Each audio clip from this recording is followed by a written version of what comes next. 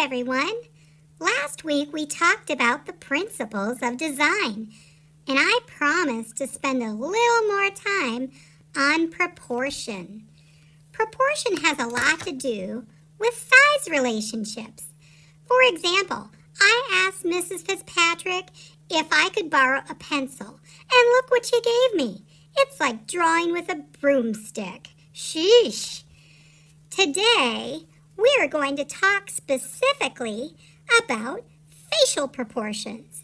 It turns out there are some rules or some guidelines that we can follow to make more realistic looking faces. It doesn't matter if you know about math or fractions or how to divide an oval into 4 equal parts. I'm going to give you some tips for anyone interested in learning how to make more realistic pictures. First, we're going to look at the easy way. Okay, so first we're going to do the easy way. Mrs. Fitzpatrick is going to help us out. We're just going to tape a piece of paper on top of the computer screen, and you'll see we've got our facial proportion template that tells where all the features of the face go. So our face is divided into quarters. We've got the hairline in the top quarter, we have the eyes in the middle, we have the bottom of the nose is at the 3/4 mark, and of course the mouth is in the middle of the bottom quarter. So if you pictured the face as a football field, that means the eyes are at the 50-yard line, right in the middle. And so we're just going to lightly trace this on the computer screen so that we will have kind of a grid so that we'll know where to put the features on our face. So here we go. That is the easy way.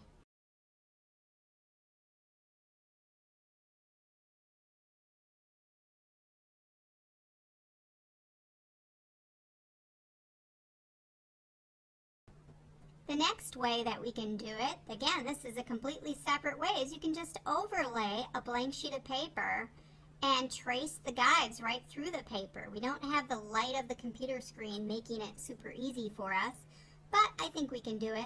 So again, we're going to draw it. Tracing isn't always the best, but we're learning. We're students, so we can do a lot of things to help us learn. So again, once again, we're dividing the face into quarters like we did before. Only this time, Miss Fitzpatrick is going to draw me. So I'm going to go ahead and sign off for a moment, and we're just going to watch how this worksheet can be a tool for our drawings so that we know where to place the features on our face. So enjoy!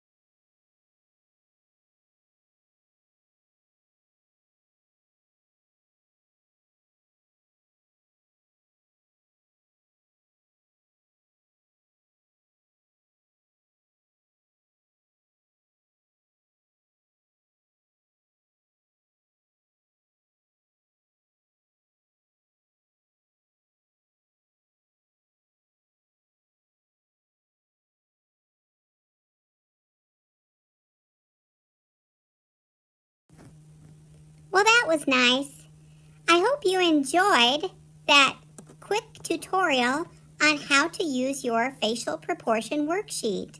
So you can go ahead and get a piece of paper from your art journal and try tracing over the guidelines, and then go ahead and draw yourself or draw someone you love and see if it helped you to place the features on the face in a more accurate way. Happy drawing!